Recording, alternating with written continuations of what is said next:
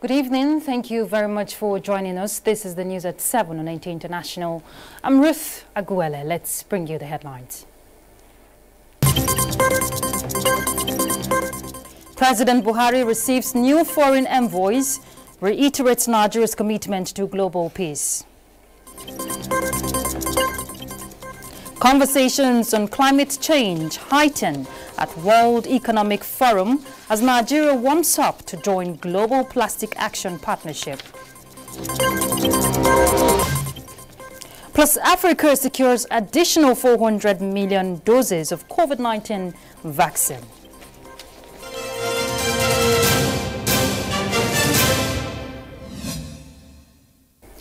President Muhammadu Buhari says the federal government under his watch does not allow religious prejudice or partisanship to influence any of its decisions and policies aimed at taking Nigeria to the next level of socio-economic development. Addressing members of the Nigerian Supreme Council for Islamic Affairs during a courtesy visit, the president maintains his solemn disposition to be fair and just to all segments of the society. We'll definitely bring you that report in our subsequent bulletin. All right, let's look at other issues arising. President Muhammadu Buhari has reiterated Nigeria's commitment to working with the international community towards achieving global peace, food security and sustainable environment. Now, this was while receiving an audience 3 new ambassadors posted to the country on tour of duty. State House correspondent Adamu Sambo reports. The 3 new envoys who are in the State House, Nigeria's seat of government, to present their letters of credence to President Muhammadu Buhari are Ihad Mustafa Awad of Egypt, Faisal Ibrahim Al-Gamdi of Saudi Arabia, and Alejandro Francisco Herrero of Argentina. Addressing the envoys shortly after, President Buhari congratulated them for officially commencing diplomatic functions in Nigeria. He hopes that their respective mandates will be utilized towards improving cordial relations with the country, consistent with the Vienna Convention and global best practices. Nigeria also enjoys very good bilateral relations with your respective countries. We are to pursue bilateral dialogue as well as build cooperation on the basis of constructive mutual respect in a shared vision for the future. Nigeria is a nation of great diversity, and we are ready to always convert these diversities to advantages. In addition to the United Nations, President Buhari said all the 3 countries are also members of the G77 and the South-South cooperation, which Nigeria is proud to be associated with. Nigeria and the home countries of the envoys, he said, have common challenges which include terrorism, insurgency, climate change, population explosion, human trafficking, corruption, poverty, and proliferation of small arms and light weapons. On top of all this, the second wave of the coronavirus pandemic has come with different strains that pose additional challenges to the initial outbreak. These challenges underscore the need for the international community to work even more in concert to collectively identify appropriate ways and means to globally resolve these challenges. Ambassador Ihad Mustafa of Egypt, who spoke on behalf of the envoys, assured the president of their commitment to work with his administration to further enhance and strengthen their country's friendship and partnership with Nigeria. We noted with appreciation the effort exerted to make us feel welcome. We would count on your kind support and guidance to this end. The 3 new ambassadors were earlier on arrival accorded a befitting diplomatic welcome by officers and soldiers of the Presidential Guards Brigade. From the State House, Adamu Sambo, NTA News. 384 Nigerians have been evacuated from Saudi Arabia. The returnees, comprising 300 males, 83 females and 1 child, arrived at Nnamdi Azikiwe International Airport Thursday afternoon. Now, the returnees will be quarantined at the Federal Capital Territory Hajj camp for 14 days, in line with the revised COVID-19 protocols by the Presidential Task Force on COVID-19. It will be recalled that Nigerians in Saudi Arabia have been stranded as a result of visa expiration and restriction of travel as a result of the coronavirus pandemic. Let's talk about the environment. The world is said to be in a fight for survival of planet, nature and biodiversity. United Nations Deputy Secretary General and Nigeria's former Minister of Environment, Amina Mohammed, alongside other speakers at the World Economic Forum on Climate Action, insist that the time to act is now to protect the environment. Let's hear more from Onenge Fineface. Conversations on mobilizing action on climate change at the World Economic Forum considered how major economies can accelerate efforts to meet the Paris Climate Agreement goals. A zero-emissions future offers remarkable opportunity for business, for clean, green jobs, for economic growth, and to use the President's words, to build back better from the global economic crisis. In the UK and other countries have shown that over the last 30 years, in the UK we've managed to grow our economy, GDP by 75%, cut emissions by 43%. Green growth is absolutely possible, and I think if we work together, we can have success. United Nations Deputy Secretary General Amina Mohammed said young people must take the center stage in showing climate ambition, just as global financing needs to be increased to meet the Paris Agreement. But finance matters. And if we're not going to get the finance that is going to be invested in these just transitions, it's going to be incredibly difficult for us to live up to whatever commitment that we make. The 2030 timeline is important because it is now that you want to respond to that green recovery. Meanwhile, Nigeria is poised to officially join the World Economic Forum's Global Plastic Action Partnership, a platform that works with governments, businesses and civil society organizations to translate plastic pollution commitments into concrete solutions. The announcement emerges from the Davos Agenda, a global summit convened to choose bold solutions to curb the COVID-19 pandemic and ensure a green and inclusive recovery in the years to come. Onenge Fineface, NT News. And to speak more on the conversations at the World Economic Forum on Climate Change is Kristen Hughes, Director, Global Plastic Action Partnership. She joins me via Zoom from Geneva, Switzerland. Thank you very much for joining us. Hello, thank you for having me. All right, now, in joining the Global Plastic Action Partnership, we're made to understand that Nigeria will work with the World Economic Forum to launch a national plastic action partnership. Now, that is based on a promising model that has been piloted in Indonesia, Ghana, and Vietnam. Can you share with us the key features of this model? Absolutely, and thank you again. And we're so pleased, we're so thrilled to have the opportunity to work with the government of Nigeria to form a national plastic action partnership. A number of the first few steps we'll take will be around our 3-pillar approach.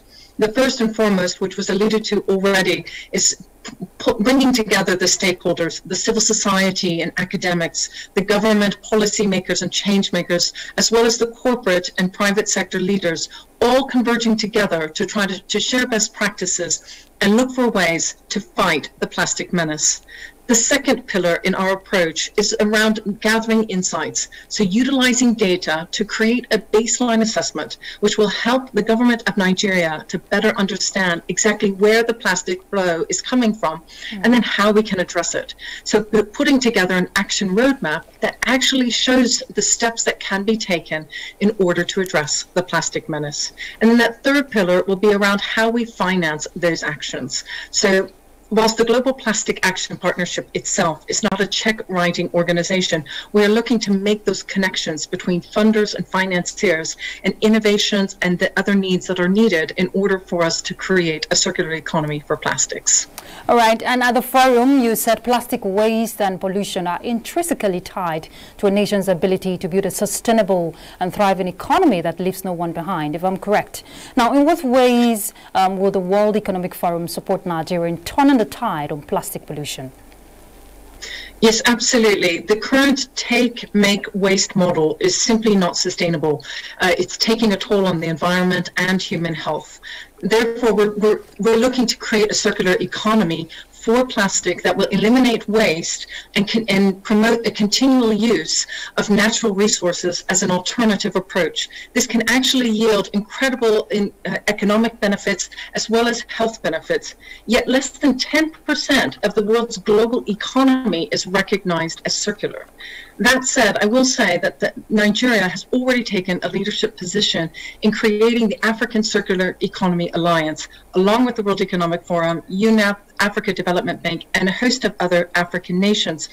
We've already seen this leadership in the electronic waste sector, and now we're going to be looking to learn from those lessons and to build on them in the plastic waste sector. So really, how can we build these public-private partnerships to amplify the impact that the circular economy agenda can have throughout the continent, utilizing Nigeria as a leadership position and to learn from that and to help shape others. So we're really looking forward to engaging with the Ministry of the Environment to build a plan for the country's transition to a circular economy for plastics. Okay, Kristen, very briefly now, from what you're saying, what would you say are the opportunities available to Nigeria if we have to turn plastic waste into wealth? And also bearing in mind the challenges associated with waste management, talking about in Nigeria. Well, I think you've just hit it right there. Waste management is one of the key issues. So mismanaged plastic waste and unsustainable plastics production is very commonplace, not just in West Africa, but throughout the world. High volumes of plastics production without any consideration of reuse or design as the end goal. So we're looking to just build the capacity to manage collection, sorting, and recycling of plastic waste, while also increasing awareness of what sustainable practices can actually be amongst businesses and consumers. We're also exploring innovative and alternative models that can support reuse and reducing of plastics.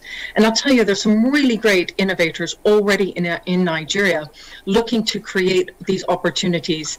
A young innovator, Bilikis Abiola, who's finding ways to incentivize a change in consumers' recycling habits, for example.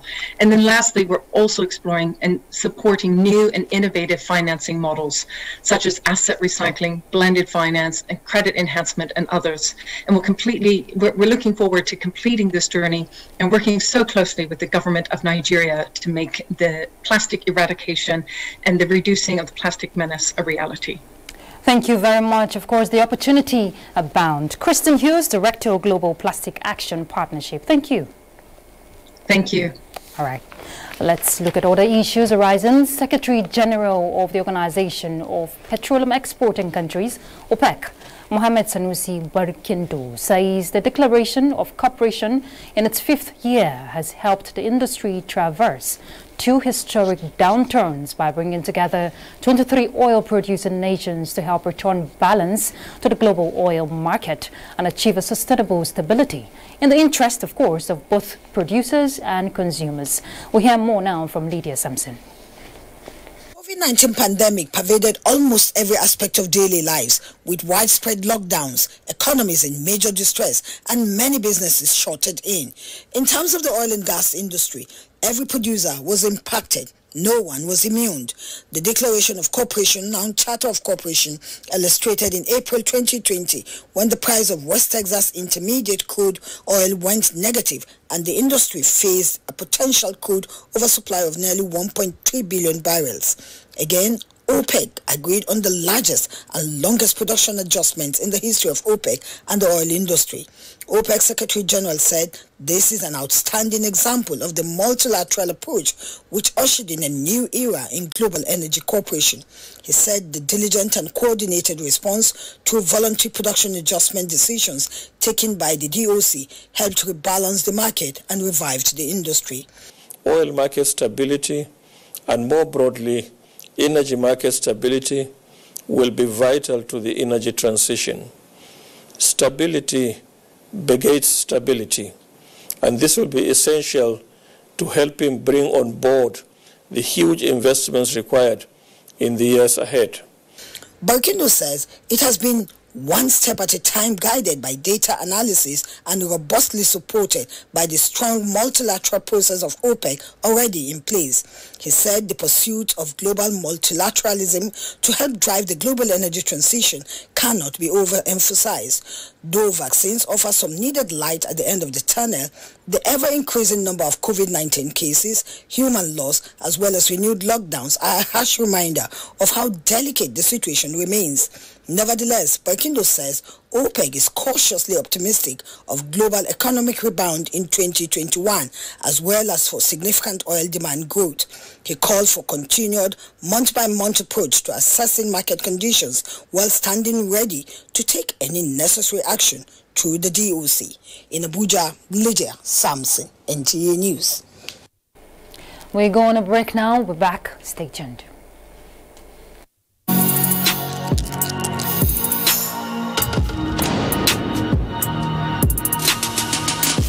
What limits you?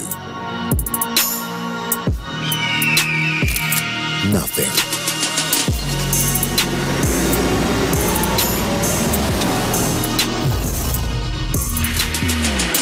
Who defines you?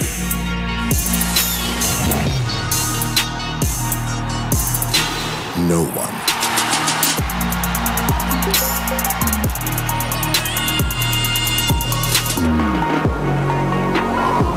Where can you go? Everywhere. With unlimited super-fast internet access, free Intel to Intel calls, and crystal clear quality conversations, you can do and be whatever you want to be. Intel. Live. Thanks for being there. The federal government says it will not fold its arms and watch Amnesty International continue with its negative reports on Nigeria. Information and Culture Minister Lai Mohammed stated this during an interactive session with newsmen in Abuja. Anthony Forson reports.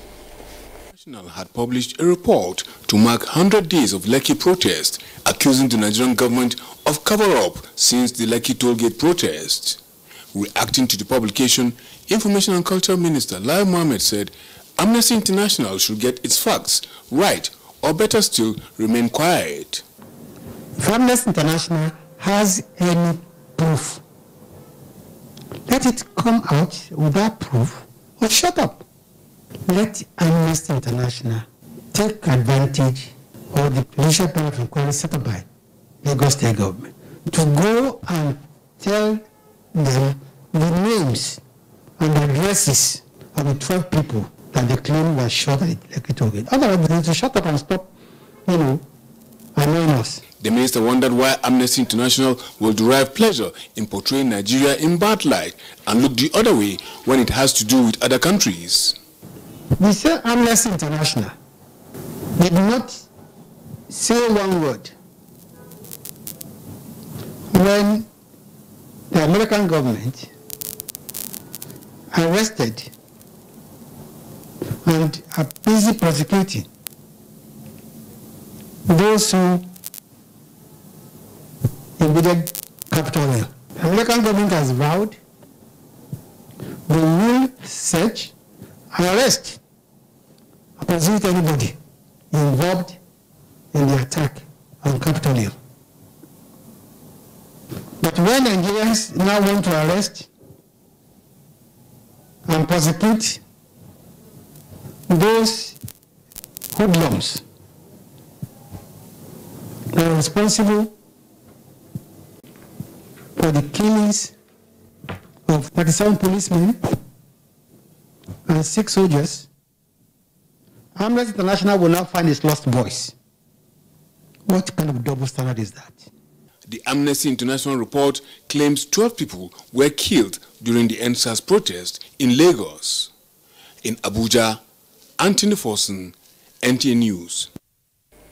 On the global scene, Africa secures additional 400 million doses of COVID-19 vaccine just as South Africa's military ends hijab ban for Muslims. Joyce Ometu is standing by with details.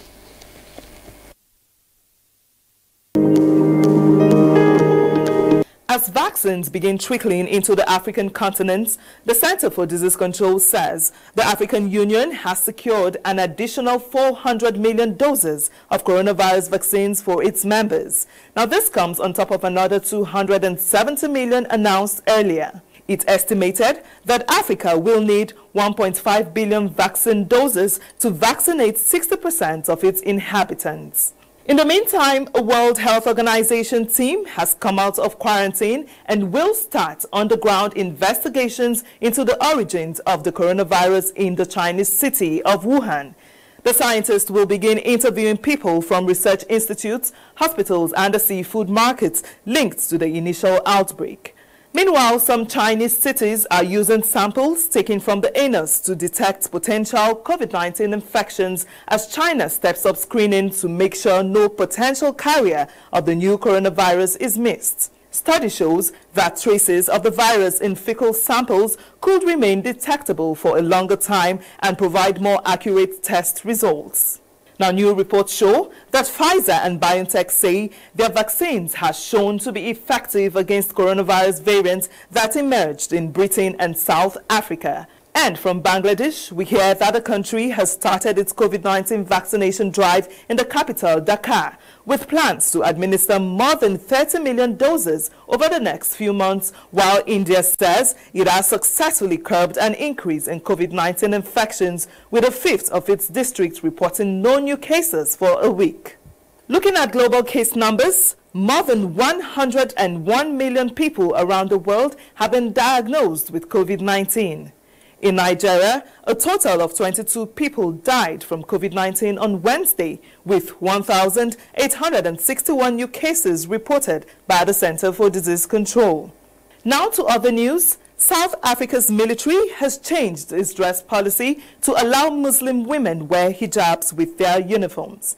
It is a victory for Maj Fatima Isaacs, who led a 3-year legal battle for her religious right to wear a headscarf beneath her military berets.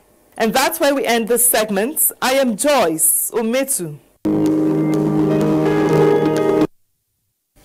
Well, as the coronavirus continues to spread fast with upsurge in the number of new cases daily, key players are intensifying efforts towards the acceptance of the COVID-19 vaccine as Nigeria expects the delivery of some doses. Abubakar Usman Akwanga reports that the National Primary Healthcare Development Agency is facilitating the latest engagement with northern traditional rulers to enhance capacity response of community to allay fears about the COVID-19 vaccine at its 2021 first quarter meeting.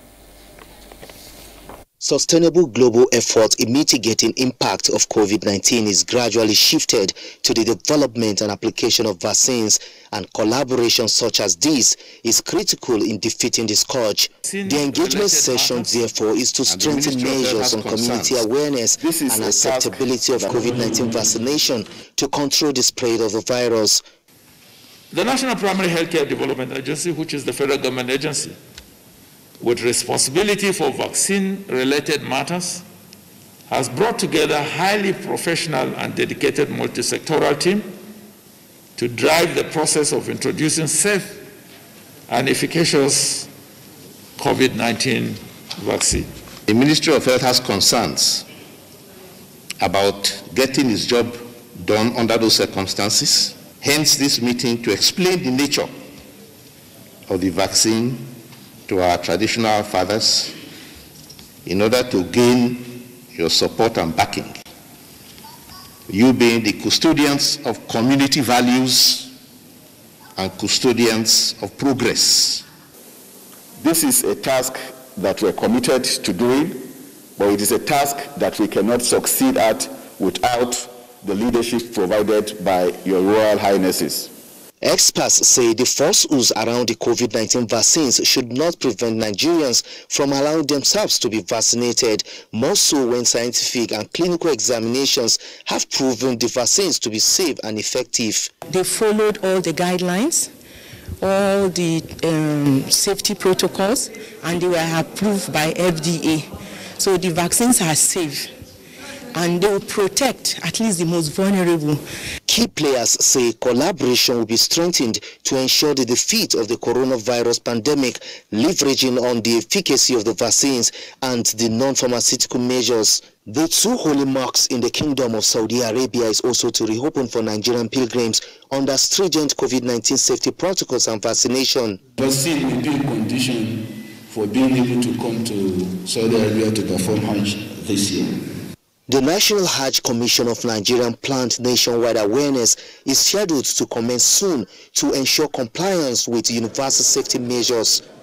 In Abuja, Abubakar Usman Akwanga, NTA News. More than 159 million naira has been presented to families of deceased police officers who died during the NSAS violence. Now, this is part of the life insurance and the Inspector General of Police Family Welfare Scheme. Francis Form reports that the Minister of Information and Culture, Lai Mohammed, presented checks to beneficiaries, calling on Nigerian media to continue supporting security agencies for their sacrifice. It is a moment to remember sacrifice by the gallant police officers and men who died while ensuring peace and order in their fatherland. So, for that, this initiative by the police to support family of officers and men who died in service is another honor in addition to giving hope to the survivors.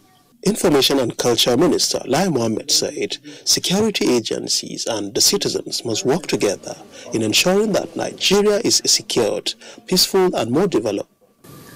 I want to please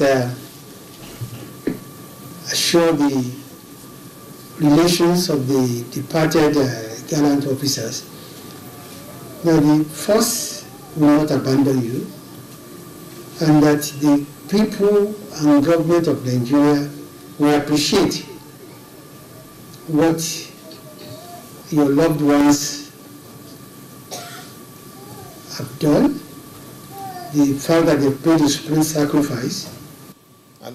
Inspector General of Police Mohammed Adamu assured of more motivational initiatives and support to the police. I urge you all to please utilize this fund being given judiciously in meeting the training and welfare needs of the children and wives of the deceased persons. With regards to the officers that were injured, I'm also glad to know that their group personal accident medical expenses are also being processed and they shall be paid in due course. The Nigeria Police lost some of its personnel during the NSAS violence in October 2020, exactly 100 days ago. Francis from NTA News. And we're done with the news. Thank you very much for your company, but do connect with NTA. Let's fight against rape and rapists. I'm Ruth Aguele and my sign language interpreter is Timothy Tinat.